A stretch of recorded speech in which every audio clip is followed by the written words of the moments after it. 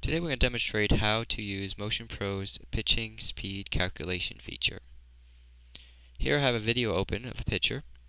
It could be any video that you record. You don't need any special radar guns or anything.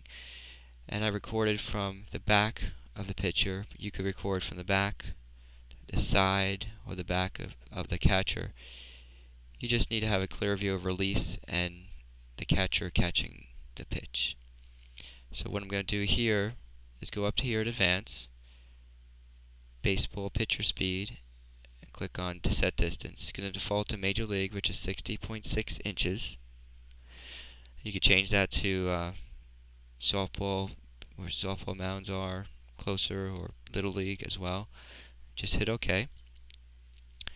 Now I'm going to use my scroll bar here to advance the video to a release point, which is about there.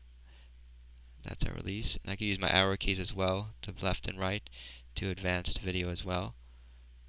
Or use the keys right here, left to play and right to play, to advance the frame forward and backward.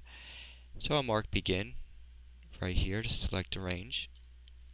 Then I'll use the scroll bar again, and then right before the catcher catches it, I'm going to mark end. Then I'm just going to go up to Advance, Baseball Pitcher Speed, and click on Calculate Pitcher Speed. And it shows that the speed was 72.9 miles per hour.